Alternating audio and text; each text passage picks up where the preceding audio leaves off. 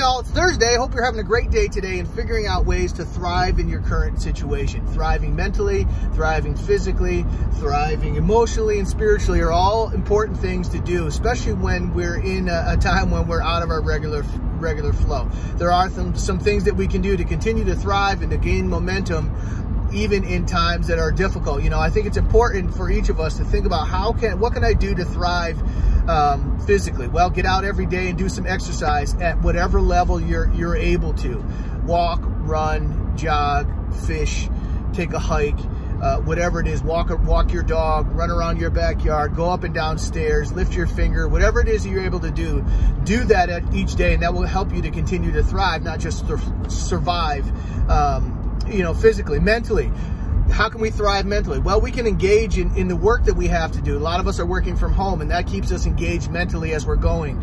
I know for me, working with my students and trying to put stuff together for them, that keeps me digging in mentally. If you're currently not working from home, get a book and read.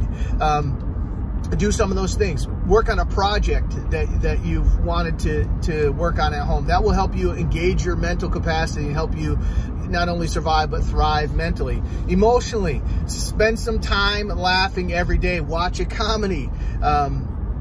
And if there's somebody in your family that's particularly funny, get around them for a few minutes. Get on YouTube, and if you're like me, watching people trip and fall down is hilarious to me. And so all those compilation videos of people falling down or getting scared, you know, jump scared by people, that will cause you to laugh, and that will help you thrive emotionally, because a merry heart does good like medicine, says it in the Bible.